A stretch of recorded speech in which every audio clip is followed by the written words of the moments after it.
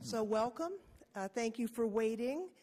And this hearing of the Subcommittee on Immigration, Citizenship, Refugees, Border Security, and International Law is now reconvening. We'd like to welcome everyone to the hearing. And before we begin, I would like to recognize that the U.S. Citizenship and Immigration Services performed extraordinarily with just extra efforts in responding to the tragedy in Haiti following the January 12th earthquake. 2.5 months into the registration period, over 30,000 TPS applications have been filed. In addition, USCIS's creation of a humanitarian parole policy specifically to deal with Haitian orphans in the process of adoption by U.S. citizens has allowed for nearly 1,000 orphans to travel safely to the United States. The agency has also processed a multitude of other humanitarian parole requests, including for Haitians in need of critical medical care, and also allowing for escorts of U.S. citizen children from Haiti to family in the United States.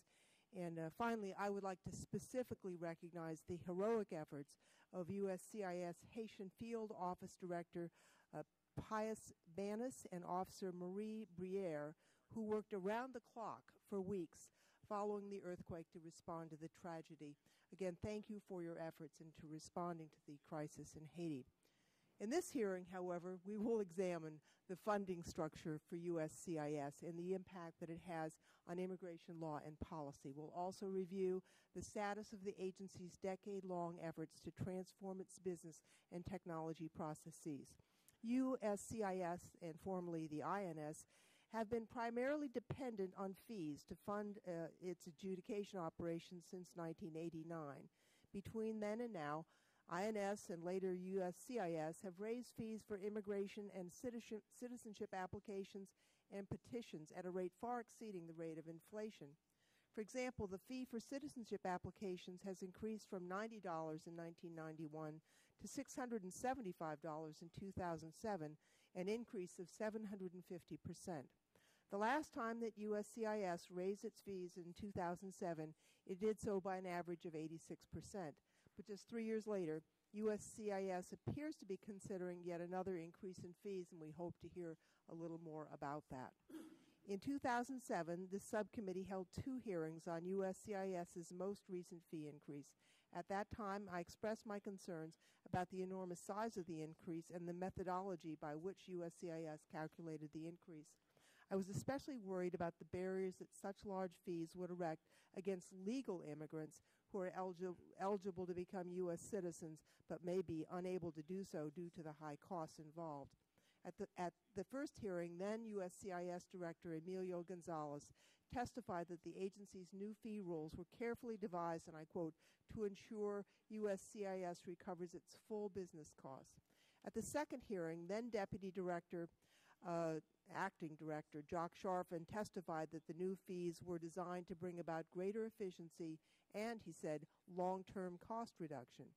And in the final fee rule, USCIS wrote that the new fee structure would enable USCIS to make improvements that may ultimately, and this is a quote, help avoid future increases and possibly reduce costs.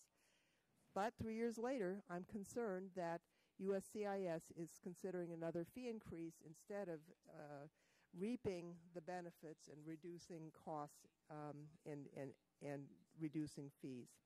It already costs $2,700 for a family of 4 to apply for citizenship. Another increase will make it that much more difficult for persons of limited means to become U.S. citizens. I hope to have a frank discussion with the witnesses in today's hearing about the financial health of USCIS and how to achieve the right mixture of funding streams for the agency through fees and appropriations. On a related note, USCIS and the former INS have been trying to transform information and business processes for roughly a decade.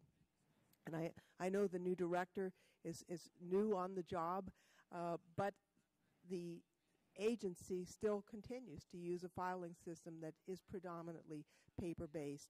And with approximately 55 million files spread out over numerous offices across the country, in this day and age, it's hard to believe that any federal agency dealing with millions of files has not yet developed a primarily digital filing system. In 2005, the DHS Office of Inspector General reported that despite repeated assessment and attempts to modernize, USCIS's processing of immigration benefits continued to be inefficient, hindering its ability to effectively carry out its mission. Processes then remained primarily paper-based and duplicative, resulting in an ineffective use of human and financial resources. IT software and hardware systems were not well configured to meet U.S. Users' needs. In the follow-up report in 2006, the IG observed that because of repeated changes in focus and direction, USCIS has tended to duplicate previous modernization initiatives and has not demonstrated the ability to execute its planned strategies. Since 2007, the Immigration Subcommittee has actively worked with the Department and outside experts to evaluate the agency's proposals for the transformation program. To date, however, the subcommittee and outside observers have not found the transportation efforts to have been successful yet. We fear that there is some problems, perhaps, or at least questions about progress and the level of detail regarding actual transformation implementation, and so we hope to learn more today about that whole subject. I also want to mention that the subcommittee's last hearing following the USCIS fee increase rule on September 20th, 2007, we again raised significant concerns about the progress of the transformation efforts, and we had a follow-up report in July of last year from the IG that did find that the transformation efforts were ineffective and plagued with problems. Now, we need to examine what steps have been taken and can be taken to bring USCIS into the 21st century. The stakes are very high, and the agency just cannot continue to be buried in a sea of paper if a digital solution is available. I know that the director is committed to modernization efforts. I know that he agrees with me that we can't just work faster, we have to work smarter to get this done, and so I look forward to his testimony on what we've done and what we need to do and how the subcommittee can help the agency in that effort. I do know that you inherited something of a mess, and we do hope that you are successful in cleaning the technology scene up. And with that, I will yield to the ranking member, Steve King, for his opening statement. Thank you, Madam Chair. The immigrants who will enjoy the priceless benefits of living and working in America should have to pay for the costs the U.S. government incurs on their behalf. The American taxpayer should not have to foot the bill for granting highly sought-after immigration benefits. While I agree that our nation has been much enriched by legal immigration, in fact, skimmed the cream of the crop off of every donor civilization to build the foundation for the American spirit with their vitality, but given the competing needs for new tax dollars and any tax dollars, it only makes sense that those who directly receive an individual immigration benefit should pay for it, fee for service, so to speak. The ability to become a naturalized citizen is the greatest benefit a country can bestow. Indeed, it is priceless. Therefore, USCIS should structure its application processing fees to recover its full costs. The new fee schedule that USCIS instituted in 2007 was based on a comprehensive fee study conducted at the recommendation of the Government Accountability Office. Although the fee increases were substantial in some categories, that does not necessarily make them excessive. Full cost recovery includes more than the direct cost of providing services. It covers overhead and support costs such as the cost of personnel and their retirement benefits at their facilities and litigation. Most importantly, it includes the cost of background checks and fraud detection, both of which are critical to ensuring that immigration benefits are granted to those who deserve them and not to those who plan to do us harm. USCIS pledged that part of the new fees would go to pay for the enhanced security and integrity of the immigration system. They were to fund 170 additional fraud detection and national security agents to oversee fraud investigations and the processing of applications that have national security concerns. I hope to learn that these agents were in fact hired this hearing today, but it is not unprecedented for criminals and terrorists to try to enter the U.S. through legal channels. Mahmoud Abu Halima, a terrorist who blew up the World Trade Center in 1993, received amnesty through the 1986 immigration bill. Further, 9/11 hijackers came into the U.S. on student and visitor visas. As we have tragically learned through background checks, they are especially critical to immigrant processing. Immigration benefit fraud remains a critical issue. In 2006, the GAO found that individuals who pose a threat to national security and public safety may seek to enter the United States by fraudulently obtaining immigration benefits. It determined that, although the full extent of benefit fraud is not known, available evidence suggests that it is an ongoing and serious problem. USCIS's Office of Fraud Detection and National Security found that an astounding 33% of religious worker visa applications were fraudulent. And for some denominations, a majority of the applications were fraudulent, and by recollection, it seems to me that all of the applications from an individual country were fraudulent. Yet GAO found that immigration adjudicators it interviewed reported that communication from management did not clearly communicate to them the importance of fraud control. Rather, it emphasized meeting production goals designed to reduce the backlog of applications almost exclusively. Close quote. GAO concluded that the lack of a clear strategy for how and when to punish fraud perpetrators limits DHS's ability to project a convincing message that those who commit fraud face a credible threat of punishment. Close quote. Last year, GAO reported that fraud detection and prevention accounted for only 4.25% of USCIS's annual expenditures for application processing. And just last October, DHS's Office of the Inspector General found that the Office of Fraud Detection and National Security, quote, has had little measurable effect on benefit fraud, close quote. The Inspector General cited a lack of incentives, such as in employee evaluations for USCIS personnel to combat fraud, as opposed to simply rubber stamping applications to improve productivity. Director Mayorkas, while these findings are disturbing, I am heartened that you have elevated the fraud detection to a newly established Fraud Detection and National Security Directorate that will report directly to you, demonstrating in your words, and I'll quote them, our continued commitment to eliminating fraud, identifying national security threats, and sharing information with our law enforcement intelligence partners, close quote. Your continued commitment is indeed crucial, and I appreciate that commitment that you've demonstrated. The balance of the increased fee revenue was promised to go to modernizing the technology and business structure of USCIS and improving the delivery of services. We will find out today how well this transformation has gone. I think we do understand the importance of the investigative component, especially of USCIS, and I believe that we had set the foundation for fee-for-service, and that was a consensus this Congress had voted for. And I'm hopeful that whatever we do with the fee structure in the future, it is based on fee-for-services and not taxing American taxpayers who are overtaxed, overstressed, overburdened, and over-indebted, especially with the acceleration of the government spending that we've had. They simply cannot fund out of the taxpayer dollars applications that are fee-for-service for a service that benefits individuals that can, in spite of the cost, need to find a way to use their own revenue. So I look forward to your testimony. I appreciate this hearing, Madam Chair, and I yield back the balance of my time.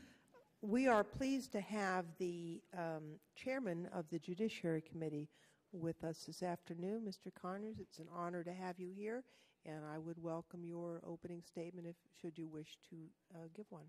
Thank you, Chairwoman, and to my good friend Steve King and the members of the committee. I haven't been to this kind of a hearing before, and I wanted to begin as we examine the United States Citizenship and Immigration Services, USCIS, by commending Director Mayorkas about the diligent way that they've acted in terms of the Haiti earthquake. I've done a lot of work with that country and its people, and you moved in right away in the issue of granting temporary protective status, and you done some Haitian adoptions through humanitarian parole, and it's just impressive. And I think you're living up to your informal record on the Hill as a pretty effective administrator, and I commend you for it. Now, the fee increases and the paperwork burdens are two other challenges that you're faced with. Now, occasionally Steve King and I disagree, and this is one of those instances, because I don't want these costs to be continually heaped on the applicant. Maybe I'll find out here at this hearing, and it may give Steve and I an opportunity to work on this issue together, but there are applicants otherwise qualified to apply for citizenship that don't have the money. They can't afford it. Some of them are not working at too good a jobs to begin with. So I just want to try to get a picture of this. Fee increases should be absorbed by the appropriations process. Good night. When you got $1 trillion budgets, and we're talking about charging each person, what is it, $500, $675 each, a family of 4. Do you know how many people apply for citizenship and never can follow through because they can't afford it? They're otherwise qualified. And so I'm for putting these fees into the appropriations process. But I don't even want a fee increase. Floating this rumor about a tiny increase, don't worry. Look, as Zoloff said, that the costs, the increases have been astronomical already, so we don't need that. We don't need it, as far as I'm concerned. Now the paperwork problem. Here we are. We've been getting computers, and we're going to digitize all the paperwork, which can only occasionally get lost. But one of your predecessors, Eduardo Aguirre, worked on this. Emilio Gonzalez then came along, and he gave it his best shot. Jack Schwarf did the job, and now here you are. And what I think a number of us on the committee are concerned with is, what is the problem? What makes it so difficult to realize that without computerizing this information, papers have to be sent back and forth from one office to the other. They're frequently lost. Besides your sympathy, I want you to present a plan or construct one that will really take care of the technology transformation that so long all of your predecessors have tried and quite frankly have not been that successful. So let's see where we go today, and I look forward, Madam Chair, to the hearings. Thank you, Mr. Conyers, and should Mr. Smith arrive, we would be pleased to accept a statement at that time, but in the interest of proceeding to our witnesses, I would ask other members to submit their statements for the record within 5 legislative days, and without objection, all opening statements will be placed in the record, and without objection, the chair is authorized to declare recess of the hearing at any time. I'd like to introduce the witnesses. First, it's my pleasure to introduce Alejandro Mayorkas. Mr. Mayorkas was nominated to be the Director of U.S. Citizenship and Immigration Services by President Obama on April 24th, 2009, less than 1 year ago. He was unanimously confirmed by the United States Senate on August 7th, 2009. Director Mayorkas has served as the United States Attorney for the Central District of California and previously was a partner in the law firm of O'Melveny and Myers. Last year, he was named one of the 50 most influential minority lawyers in America by the National Law Journal. Director Mayorkas previously served as an assistant U.S. attorney for the Central District of California from 1989 to 98. He holds a Juris Doctorate degree from Loyola Law School and a bachelor's degree from the University of California at Berkeley.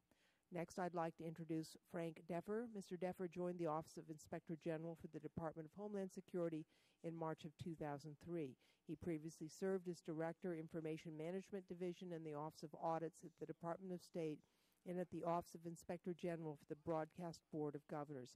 Before joining the State Department from 1984 through 1998, he served in a number of positions at the U.S. General Accounting Office, and while at the GAO, he directed audits of defense and government-wide information technology acquisition programs as an assistant director in the Accounting and Information Management Division and produced dozens of reports for Congress. He is a graduate of Pennsylvania State University, where he earned both his Bachelor's of Arts and Master's of Arts degree in political science.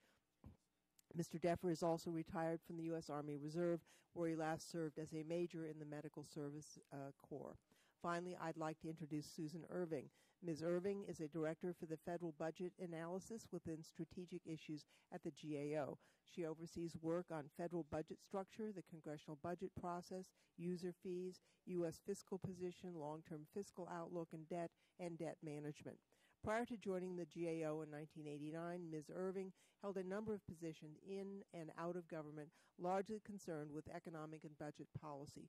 She served as a legislative assistant and legislative director to members of the Senate Finance Committee and as staff director to the President's Council of Economic Advisors in the Executive Office of the President and as vice president of the Committee for a Responsible Federal Budget.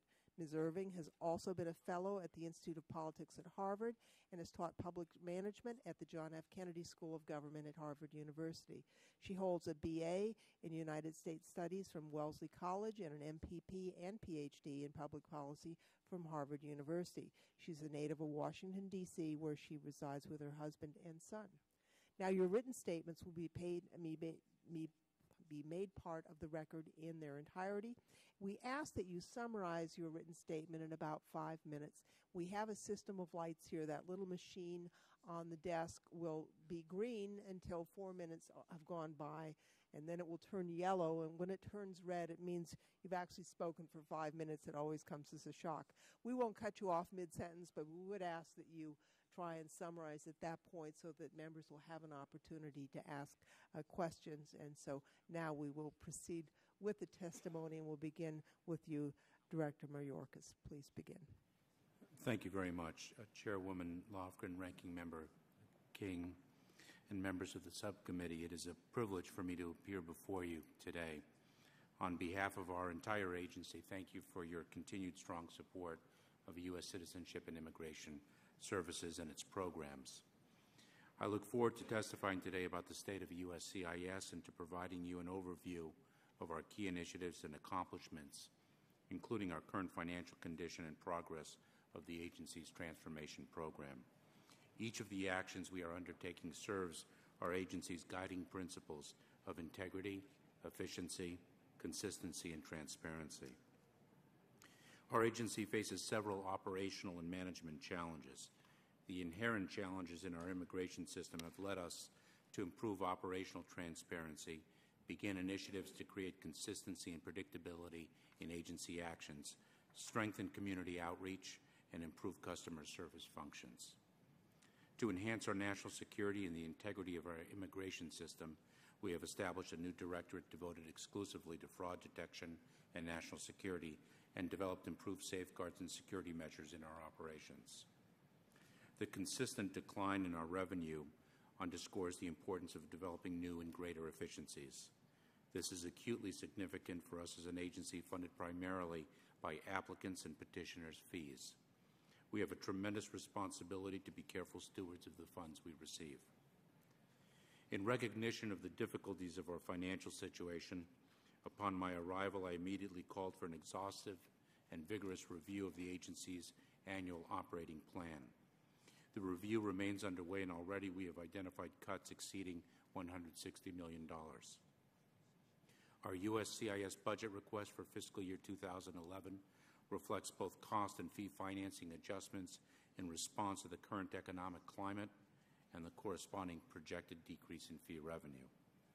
By the end of this fiscal year, we will be publishing the results of our fee study required by the Chief Financial Officers Act, which will indicate any projected changes to the amounts we charge for our services.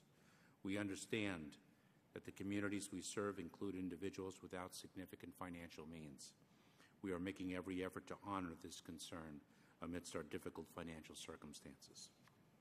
Our outdated information technology infrastructure has led us to reassess how we operate so that we can move more quickly from a paper-based workplace to one that is account-centric and more reliant on electronic information. Challenges indeed present opportunities, and these opportunities in the hands of the men and women of U.S. Citizenship and Immigration Services will mean a stronger and brighter future for our agency and for the public we serve. There can be no stronger recent example of this than the dedication and skill our personnel exhibited in the tragic wake of the January 12th earthquake in Haiti. Thank you very much, Madam Chairwoman, for recognizing our work in this regard. Working tirelessly and selflessly day and night, our workforce brought hundreds of Haitian orphans to safety and humanitarian relief to thousands of Haitian nationals in our country who could not return safely to their homeland. What we have done since January 12th and what we continue to do is a shining example of our abilities and our potential. While USCIS has made vast improvements in both customer service and reduced processing times, USCIS also faces significant challenges that it is working to overcome. I look forward to working with you on these and other matters critical to the transparency, integrity, consistency, and efficiency of our work at USCIS and of the immigration system we help administer. Your demands and expectations help further define our goals and our aspirations. I am privileged to be before you today. I look forward to working with you and to answering your questions as best I can. Thank you. Thank you very much. Mr. Deffer. Madam Chairwoman and members of the subcommittee, thank you for the opportunity to discuss the United States Citizenship and Immigration Services efforts to transform its business and modernize the information technology used to support that business. With immigration reform now back on the legislative agenda, this is an important issue to address. My testimony today will address the need for USCIS transformation and IT modernization, progress made thus far, and will identify critical challenges to successful transformation and IT modernization. USCIS has recognized that its paper-based processes hindered its ability to verify the identity of applicants, efficiently process immigration benefits, and provide other agencies with relevant information on possible criminals and terrorists. In 2005, USCIS embarked on an enterprise-wide transformation program to transition its fragmented paper-based operational environment to a centralized and consolidated operational environment using electronic adjudication. Since then, it has made progress in a number of areas. Specifically, USCIS has established the Transformation Program Office to oversee all transformation initiatives within USCIS. Also, it has developed an acquisition strategy to provide a roadmap for the agency to acquire the resources such as program support and IT services necessary to implement the transformation. USCIS awarded a contract for a transformation IT service provider referred to as the Solutions Architect in November 2008. Further, USCIS has made progress in strengthening IT management to support the agency's mission and its transformation efforts. Specifically, USCIS developed a new organizational structure to facilitate IT services, and it has realigned field IT staff under the CIO. Still, USCIS faces a number of critical challenges as it moves forward with transformation and IT modernization. First and foremost, it is critical that transformation and IT modernization receive the full support of USCIS executive leadership, starting with the director. As the champion for transformation, the director and his leadership team can ensure that the program has sufficient resources while at the same time providing strong oversight to keep the program on track. Business process reengineering is also key to the success of transformation. Without effective business process reengineering, USCIS risks developing new IT systems that support ineffective and outdated processes.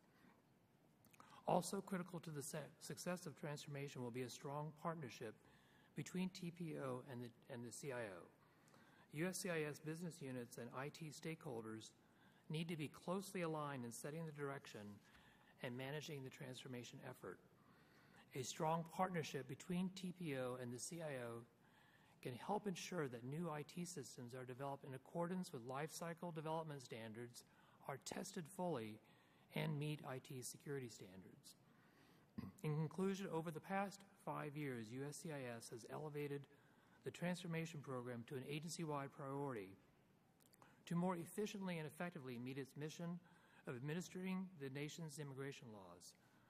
Moving forward, in addition to addressing current operational needs, USCIS must also prepare for potential increases in benefits processing workloads that could result from proposed immigration reform legislation. Consequently, transformation will be critical to support the agency's current workload and prepare for potential future increases in demand for immigration benefits processing. Madam Chairman, this concludes my prepared statement. I appreciate your time and attention and welcome any questions from you or members of the subcommittee. Thank you very much. And finally, we'll turn to Dr. Irving for her testimony. Madam Chair, Mr. Chaffetz, Ms. Chu, thank you for inviting me to talk and stand back a little bit from the operations of a specific agency to talk about user fees and the funding structure as it applies to USCIS. The decision to fund an agency either partially or fully through fees is fundamentally a policy decision. But we in GAO developed a user design guide to help identify the issues, questions, and trade-offs that must be confronted in creating a workable and effective fee structure. We talk about several stages in the fee process: the setting of the fee, collecting it, how the agency may use the fee, and the reviewing of the fee, which strikes me as being very important to you all. We look against the criteria against which you bump up a fee: equity, efficiency, revenue adequacy, and administrative burden. I'd like to focus today on setting of the fee. It's among the most challenging because you have to both determine the costs and determine who shall pay them. It highlights one of the more complicated issues in the criteria, which is that of equity. At one level, we all think equity is quite easy. We should all pay our fair share. We think of that in many areas of American law. But what is the fair share? This is just an illustrative picture of the question of the beneficiary should pay. Again, stepping back from the issue of just USCIS, for many of the fee-funded operations in this country, there is not an identity between user and beneficiary. I'm going to give you a boringly simple illustration on this, which I used before one of the transportation committees once when we were talking about next generation air traffic. And I suggested that if I never get on an airplane, I benefit if they don't fall out of the sky, which means that it's a more complicated issue for all of you, which is how much of NGAT should be funded by user fees paid by current flyers. Sometimes the issue of the circle, who's the identified beneficiary, user versus other beneficiaries, is a policy call that is on a continuum. We range from things like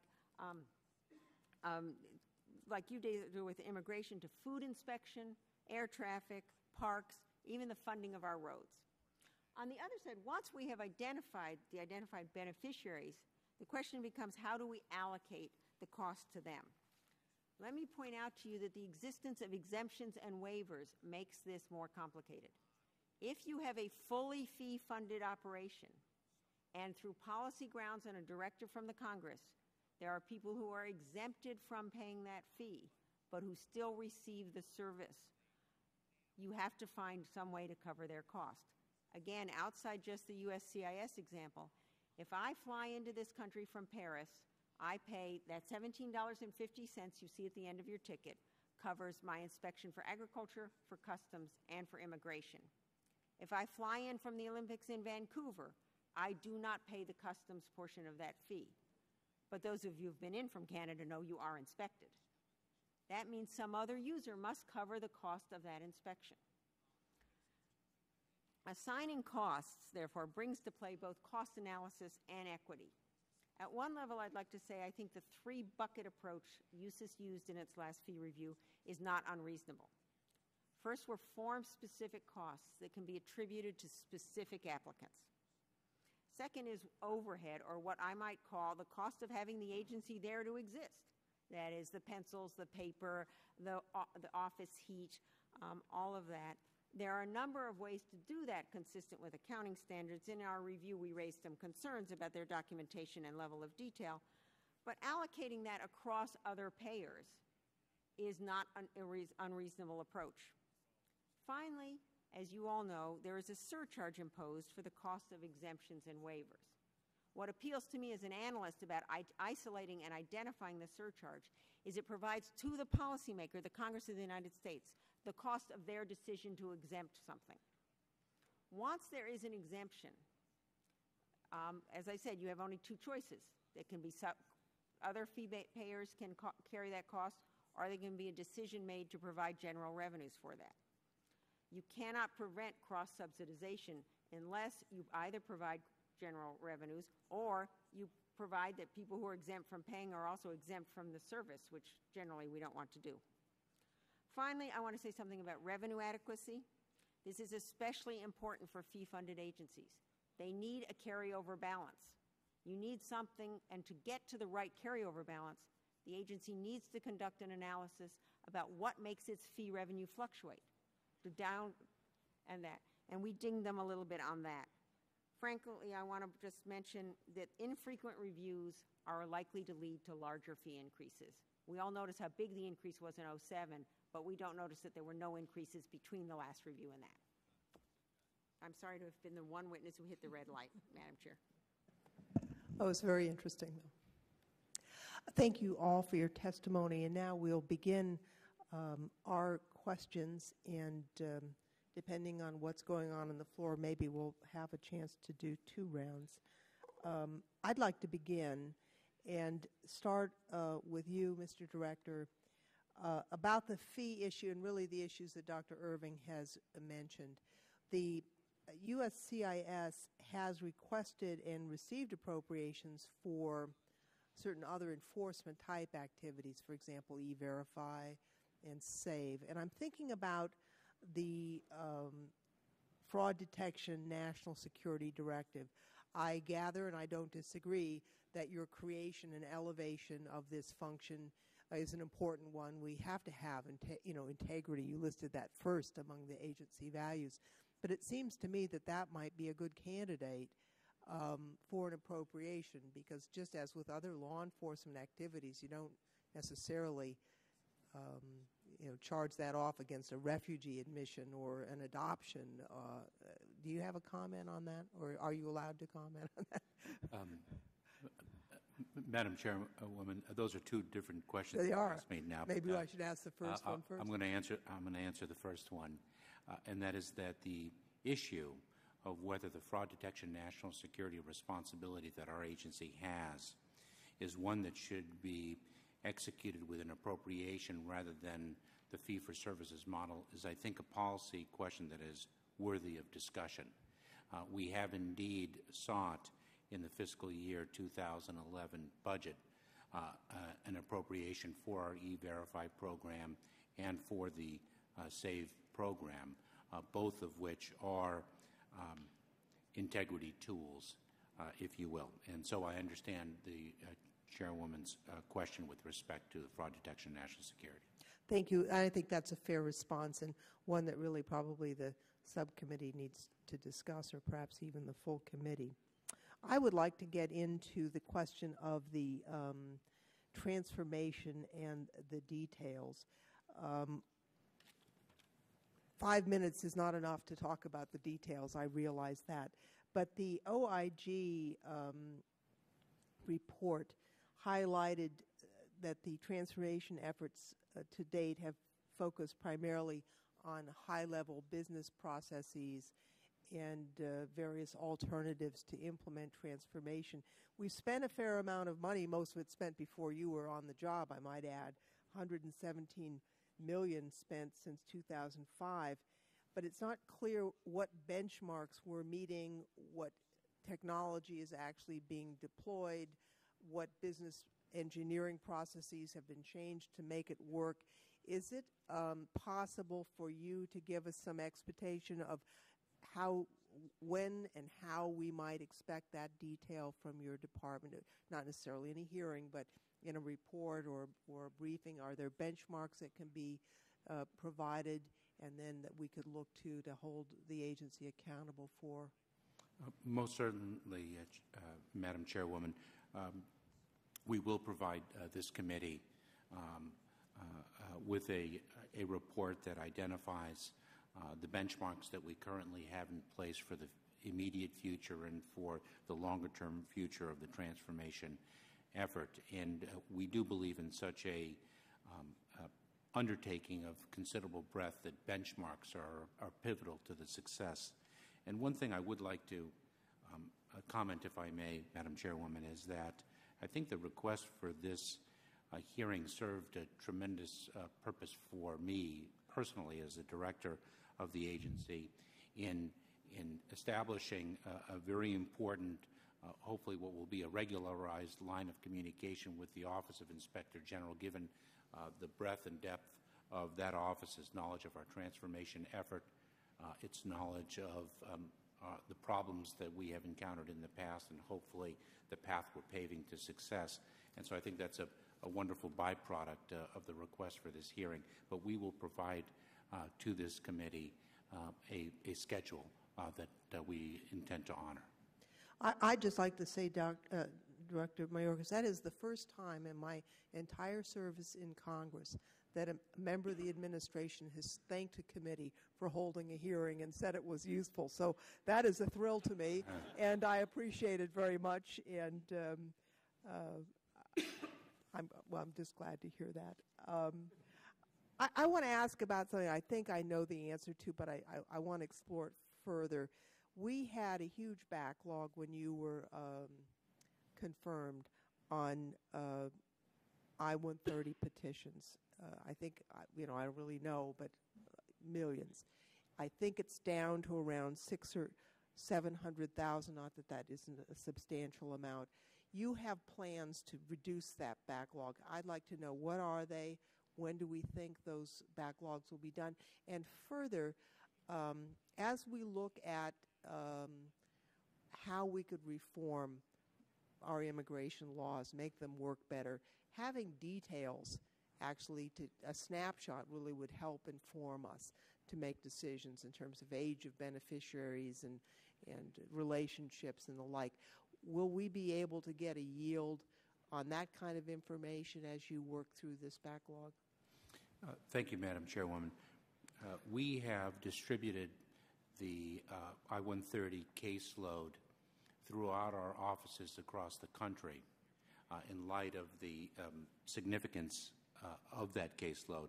We anticipate that the majority of the caseload will be worked through by the end of fiscal year 2010 this year, and we intend to complete the processing of all the I-130s currently pending by the first quarter of fiscal year 2011.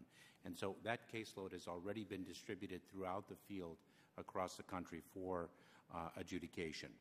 With respect to our ability to slice and dice, if you will, the data that is so important to our agency and to this committee, we can do that now manually. One of the benefits that we'll receive from the transformation is indeed the ability to assess that data and to collect it and to analyze it in real time by virtue of the electronic environment. I appreciate that so much, and my red light is on, so I will turn now to the ranking member for his 5 minutes of questions. Thank you, Madam Chair, and I thank you for this hearing and for the witnesses, and especially for the gratitude of the witnesses for having the hearing. I would direct first to Director Mayorkas. You made a comment, it's in your written testimony at least, that your customers that you serve are those who file immigration and naturalization applications. And I just ask you if you could reflect upon that. The applicants as your customers as opposed to the American public. And we're here discussing whether it's their fees, the applicants' fees that will be picking up the slack, so to speak, or whether it will be the American taxpayer. So would you care to clarify that? Thank you very much, Congressman. Customer is a particular term that I am not fond of. It speaks of a barter relationship, and the work of our agency is more fundamental than that. And so we are indeed looking for a different term. I view the term customer for the time being as pertaining to the individual who in fact is seeking a benefit from our agency. Very different from the term that I use that is more encompassing, which is a stakeholder. A stakeholder includes the customer, includes the general public, includes the law enforcement community, and is a very it's a more encompassing term. Well, thanks for that clarification, and I do agree with that. It goes across the spectrum and focusing on the interests of the United States of America. And I made a point in my opening statement about 170 fraud detection and national security agents. How are you doing on that? Congressman, since that statement, we have indeed, I believe, hired more than 200 individuals who are devoted to the fraud detection and national security effort. That's good news. Thank you, Director. And then I would say it was stated the GAO found that USCIS immigration adjudicators that interviewed, and then I would pick up, this is a quote from the GAO report, reported that communication from management did not clearly communicate to them the importance of fraud control. Rather, it emphasized meeting production goals designed to reduce the backlog of applications almost exclusively, close quote. Would you care to speak to that statement out of the GAO report as to how you'd react to that and how you'd like to characterize it? Congressman, I can only speak of my efforts and the ethics that characterize our agency today, and I can say that the importance of our fraud detection national security work is well understood by everyone throughout our agency. I have underscored it as well. And the focus on production goals not only has as a potential expense our fraud detection and national security work, but it also has as a potential expense the rights of the customers who come before us. Thank you, Director, and I hear that focus back on the security as opposed to the just simply processing a number through and scoring according to the number of applications processed. And then I would just direct also your attention to the IG's report that makes a recommendation that there be more site visits to the religious workers' site visits to verify. I know that was an initiative that was picked up when we discovered the fraud in the religious workers' visas component of this, and the recommendation of the IG that be accelerated. I don't have the exact quotes in front of me here, but to add site visits. Have you taken steps on that, or do you have comments about the Inspector General's recommendation? Congressman, the administrative site visit verification program is underway, and we have plans to continue it in fiscal year 2010. And has it been increased at the recommendation of IG?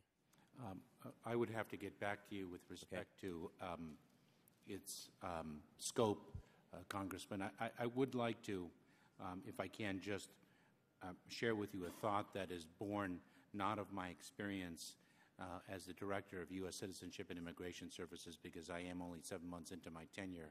But if I can draw upon my 12 years of experience as a federal prosecutor, 9 as an assistant U.S. attorney, almost 3 as a United States attorney, more or bigger is not necessarily better. I think the key to a visit verification program, its effectiveness, is ensuring that it is well-targeted, that it is strategic in nature. That is not necessarily to say that it should not grow, but we want to make sure that we have the proper foundation, the proper strategic framework in place, and then build from there. I will Thank look you, at Director. And you're watching this clock get down. I really had one more subject I'd like to get to, if the Chair would indulge me. With unanimous consent, an additional minute for the gentleman. Thank you, Madam Chair. I was anxious to get down to the E-Verify component of this, and I'm curious as to what you might like to tell this panel. I'm seeing progress in E-Verify. I'm seeing that the accuracy of it goes up. If I remember from your written testimony, 96% accuracy, or 90. But what I'm interested in is if there is an effort to work in cooperation with the Social Security Administration and identify the duplicate or the multiple use of Social Security numbers, and if you could tell us also in the same response from a time perspective, what you're able to do with digital photographs attached to the E-Verify records in order to provide I'll say a visual biometric, just to give us a sense of what's going on there with E-Verify. Thank you very much, Congressman. You correctly cite to my written testimony with respect to the improved accuracy rate of the E-Verify program, a critical tool in ensuring the lawfulness of the workplace. We have worked with not only Social Security Administration but other departments within the administration to increase use of biometric information to further improve the accuracy of the E-Verify program.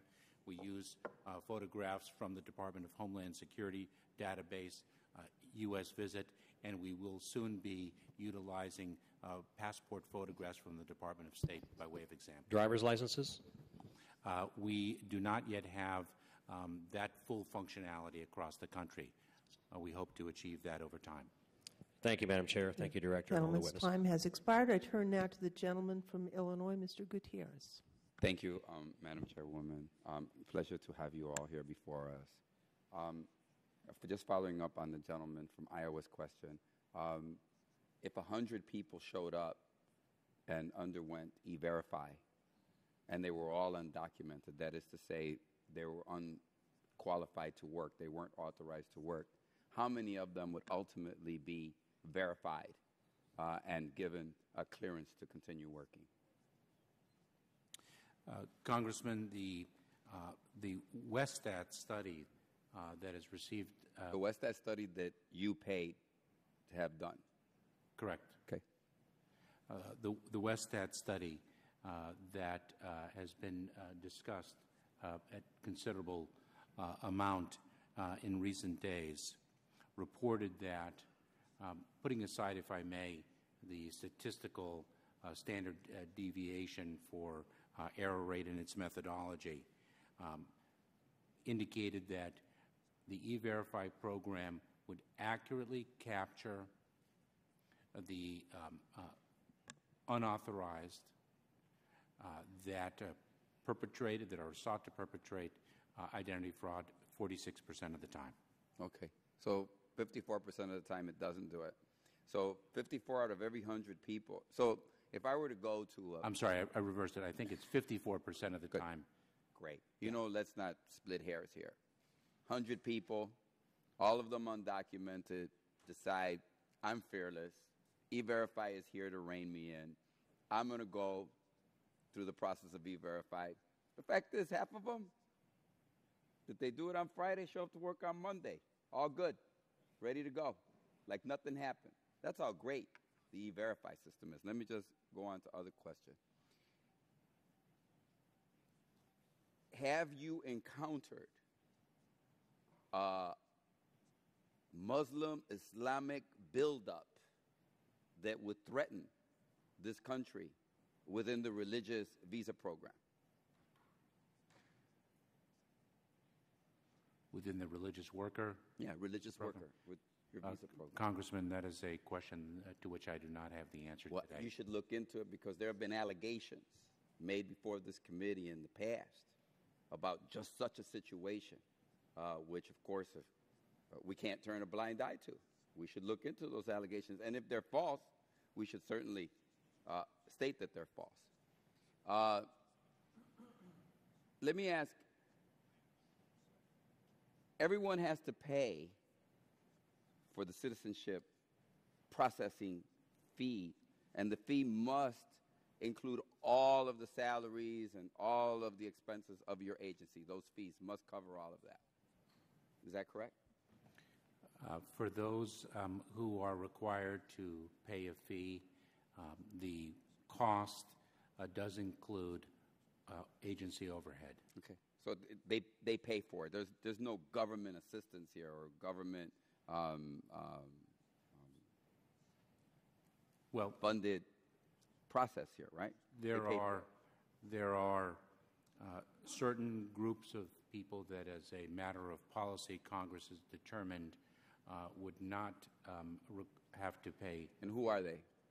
For example, to a limited extent, refugees and asylees, and for the fiscal year 2011 budget, we have sought a greater appropriation to further relieve that disadvantaged group from paying a fee that they can ill afford.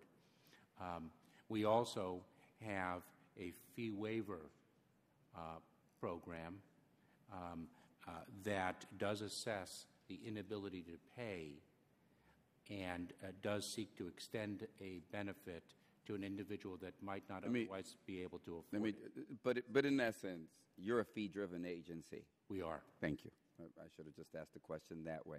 But there are people that don't pay. So the people that do pay subsidize the ones that don't, right? Yes. Like if you're a soldier. Yes, unless... Right, you're a soldier, you don't have to pay. Unless right? there's an appropriation. You're in a site, you don't have to pay. But the other ones have to pay because when that soldier gets processed, the American taxpayer doesn't help defray the cost of his citizenship application. The other people that participate in your citizenship program defray the cost and subsidize the cost. Is that accurate? Yes. Good. You see, because I'd be happy to help defray the cost of that soldier. And I always, that's an additional minute.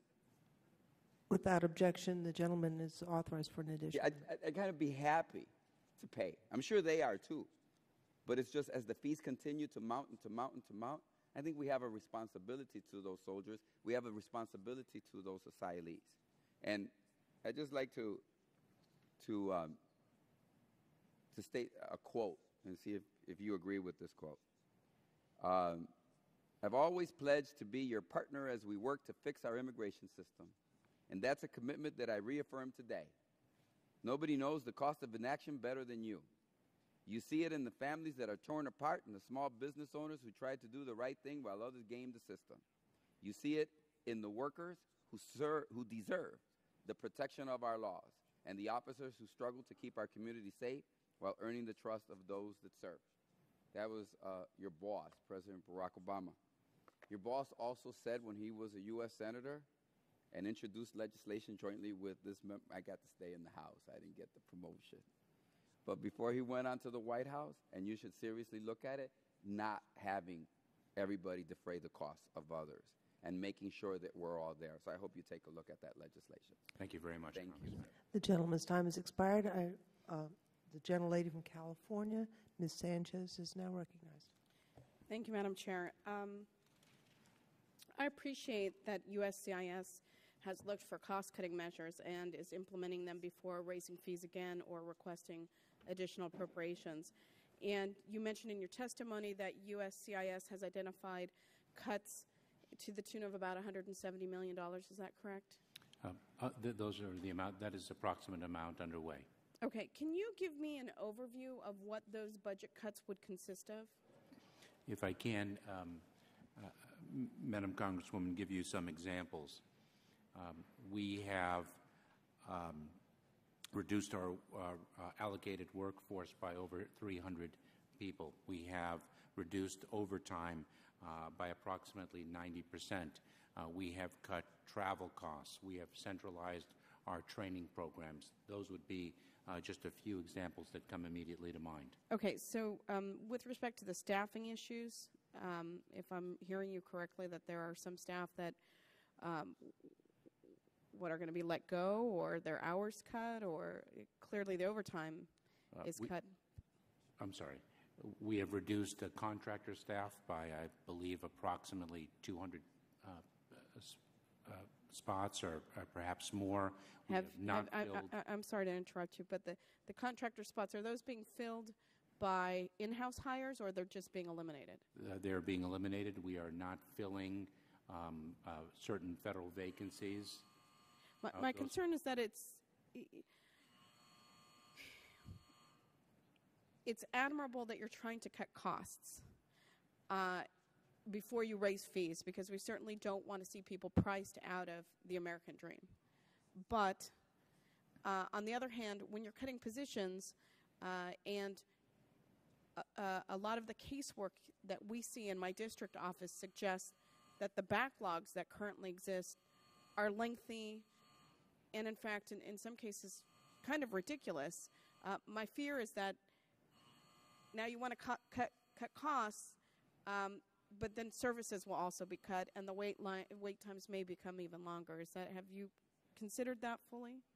We most certainly have, and I appreciate the question, and I appreciate the concern. It is our intention, and I should be held accountable to this, that the cuts that we have made will not impose upon the quality of the service. We hope to and are focused upon achieving greater efficiencies to ensure that our level of service remains high and hopefully, in fact, improves despite the economic challenges we face.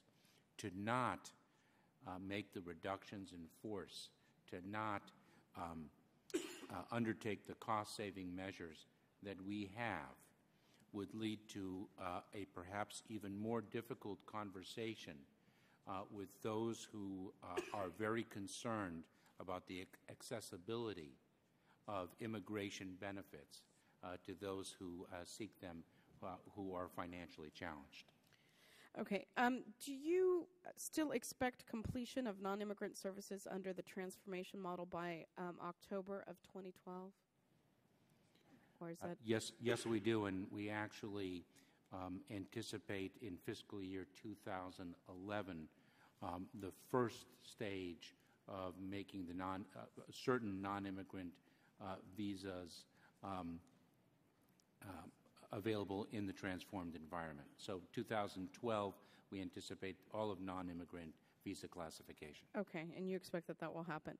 I'm interested in knowing, since the system is fee-based, the number of people in the system or utilizing the system and the fees that they pay sort of affects the services that everybody receives. Is that not correct to some degree? The fees that people, yes. Okay, so if, for example, there is a dramatic decline in the number of people who apply, that would affect your bottom line and your ability to service the people that are currently in the pipeline. Is that not correct? It is precisely what we have endured in 2009 and are enduring now, which is a decline in the number of applications and therefore corresponding revenue. I mean, is there any modeling that you do, or any way that you can predict what the number of applicants will be for any given year, or are you just sort of subject to the whims of those who apply or don't apply? And I'd ask unanimous consent for an additional minute. Could you take 30 seconds, because we have two more members before. Certainly. We work very hard to forecast anticipated workloads in the agency realignment that we performed but several months ago. One of the things that we did was create an Office of Performance and Quality. One of the functions of that office is indeed to engage with our Chief Financial Officer and other personnel projections of anticipated workload. So we do not leave it to when we do the best we can. Okay. I realize you have a daunting task, but again, I'm going to make the plea that raising those fees really does price people out of the system. And at the same time, there's a huge concern with, I know you want to cut costs, but cutting service and potentially causing those that are waiting in line patiently and who have been even further delays is a tremendous concern, because members of Congress deal with that on the casework end. And with that, I will thank the chairman and yield back. Gentlelady's time has expired. Ms. Chu has been here from the beginning of the hearing and is now recognized for 5 minutes. Thank you, Madam Chair. I have great concerns about this increase in the fee, and I saw that there has been an increase that is far above the cost of living and inflation, from $90 in 1991 to $675 in 2007, and now you're proposing to increase the fees even more. To me, it amounts to a poll tax, because here we are encouraging people to participate in the American system as fully as possible. In the in the days when we were encouraging people to vote, the poll tax became an impediment, and here having this high fee for the citizenship application is even more of an impediment for them to become a citizen. So let me ask this. I know that we have the relief of the fee for military members and asylees and refugees, and that in fact it's been determined that there's a $72 surcharge to recover the costs associated with asylum and refugee services. In reality, you're putting the burden on all the applicants to pay for that surcharge, correct? Yes, but that would be absent the appropriation that we obtained in fiscal year 2010 and what we are seeking in additional appropriated funds in fiscal year 2011 to relieve other fee-paying customers of the surcharge so that we can afford to service the refugee and asylee communities. Well, actually, I have a question about that, because last year the President requested $206 million to fund this processing, but Congress only appropriated $55 million, so it didn't cover the cost of it. And we have requested a greater appropriation for fiscal year 2011 to indeed cover that gap. What was the actual cost in 2009? I'm sorry? What was the actual cost in 2009 for that processing? Congresswoman, I would have to get back to you on the precise cost. And what is it that you're requesting for 2011? I believe it is just over $200 million. And would that cover that cost 100%? I believe it would. I certainly would encourage us to fund that and not put that burden on the rest of the persons who are trying to become U.S. citizens. The other issue I have that I hear from advocacy organizations is that in the past, the fee review process has been a closed process with little transparency. And it's been a mystery to many who could foresee some things. For instance, who could foresee that there would be a surge of applications before the last fee increase.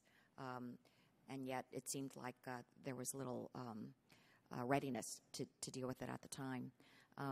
So what could be done this time to make the process more transparent and to make sure that there's more community and congressional input with regard to the fee increase this time? I appreciate that question a great deal, Congresswoman, and if I may speak to an example of what already has been done. When I arrived at the agency and first learned that there was even a prospect of a fee increase, ever mindful of the of what the communities endured with the 2007 fee increase, I traveled around the country and met with community groups and community stakeholders to inform them of the potential, to inform them of the issues that our agency was confronting with respect to its financial challenges and the different possibilities that were before us in terms of addressing those financial challenges. And so I met with the communities in Chicago, in Los Angeles, in New York, in Texas, and elsewhere. And so one thing that we have most certainly achieved in terms of the 4 pillars of which I spoke at the outset was greater transparency. I believe we have made tremendous strides with respect to all 4 pillars. One that is, I think, receiving tremendous public accolades is, in fact, our increased transparency. We stood up in September of 2009, but 1 month after I first arrived, an Office of Public Engagement that is dedicated to engaging with our stakeholders in the most encompassing sense, to inform them of the challenges that we have and to capture the issues and concerns that they have with respect to our performance, our past performance, and our future. Gentlelady's time has expired. We have 5 minutes left on the clock. Mr. King has indicated he has gone to vote, which is reasonable. I would now recognize our colleague, Ms. Jackson Lee, for up to 5 minutes, but we don't want to miss this vote. So, let me thank the witnesses, and pointedly will focus my questions and points on 2 areas. This past weekend, we witnessed an amazing exhibition of, I think, hundreds of thousands. It was represented to be 100,000 plus, who came to ask the question about comprehensive immigration reform. The federal government will be a key player in the work of this Congress. And so my question is to the Director Mayorkas about the preparedness of your agency for the possible passage of comprehensive immigration reform, and then to Frank Deffer on this question of the transforming the system to electronic. I cannot imagine, if we pass comprehensive immigration reform, what a paper system will do. So preparedness and this whole idea of a pilot, I think we'll pilot ourselves into the 22nd century. And when are we going to find the wherewithal to do electronic records? To Director and then to Mr. Deffer. Madam Congresswoman, many of the efficiencies that we have engineered and implemented in our agency will serve us well in terms of our preparedness should comprehensive immigration reform pass, and should the reform that passes include a path to legalization for the approximately 11 million undocumented individuals in this country. Interestingly, the challenges that confronted us in the context of the tragic January 12th earthquake in Haiti presented an dry run, if you will, as to how we respond to a previously unforeseen volume of work on an emergency basis. And I think it's a testament to the engineered and implemented efficiencies that we had put in place that we were so ably and frankly nobly address that challenge. We, as an agency, will be able to implement comprehensive immigration reform. Deffer. Congresswoman, thank you for that question. It's actually one of the reasons we started looking at CIS 5 years ago is we were concerned that immigration reform would, in effect, place 12 million more people into the system. And it was clear to us in 2005 that the systems and the processes could not handle it. It would be overwhelmed. In fact, since then, USCIS constantly has been sort of in this cycle of, we have a backlog, let's get money, get rid of the backlog. And so, in effect, adding 12 million more people to the system would be the mother of all backlogs. And clearly to us, the systems could not handle it now. It is the reason transformation has to address those processes, the underlying inefficient processes, and get systems in place that can get rid of the paper. But it's going to take a few years. So it's something for Congress to consider, that when they implement this, they don't have a date that's too soon, because it's going to take a while to get these systems that are properly tested and they meet requirements and they do the job in place. Thank you. Madam Chair, let me thank you very much. Obviously, follow-up questions are warranted. That's absolutely right. But I will engage with both of you to really probe, and I hope that, let me just do this. Let me ask a question on the record. If you could provide this committee with a detailed analysis of the question, meaning here's what we have done in terms of the preparation for the 12 men, I would appreciate a response in writing. Thank you. Excellent question. Yeah, and I would, the gentlelady yields back, I'd like to thank all the members and the witnesses, each of you. It's been very helpful. Without objection, members will have 5 legislative days to submit any additional written questions to you, which we will forward and ask that you answer as promptly as you can so that they can be made part of the record. Without objection, the record will remain open for 5 legislative days for the submission of any other material. And we thank you again, and the hearing is adjourned. Thank you very much.